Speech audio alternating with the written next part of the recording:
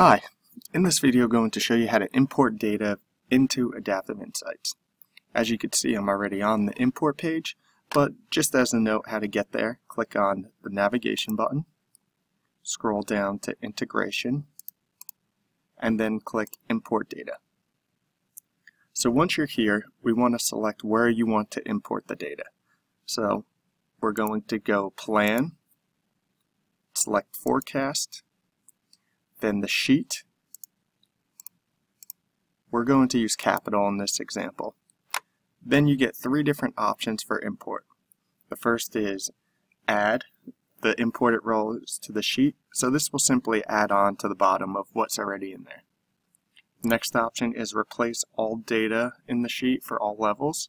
So that will delete everything that's already in that sheet and import the data that's going to be on the import template. And the last option is replace all data in the sheet, but only for imported levels. So this function will replace the data for ones that are already in there. In this example, we're going to add imported rows. Now we're going to select the template. So let's open this up. And here we have the information that we want to put in. So let's say the level is North Sales, asset, let's say we buy a computer, description, new computer,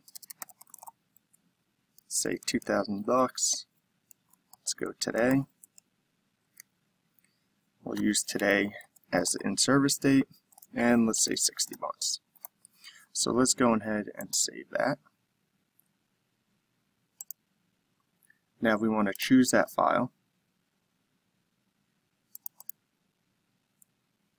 Now let's import.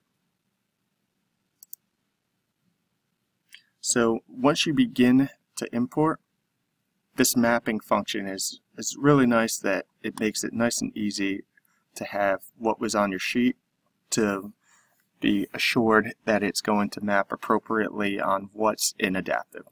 So as we could see, the import dimension value computer wasn't found, but we can select the one that we want. So we have this highlighted, and we want to choose computer and network equipment. So we select that, and then we can accept. From there we can continue. North Sales mapped appropriately, and so we can import plan data. So we're on our capital sheet, and how we got here was sheets and capital.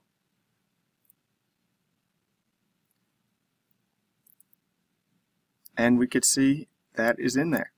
So we have North Sales, computer, new computer, $2,000, and it made it in here the way we would like. So that's how you do it. If you have any questions, leave them in the comment section below. Thanks.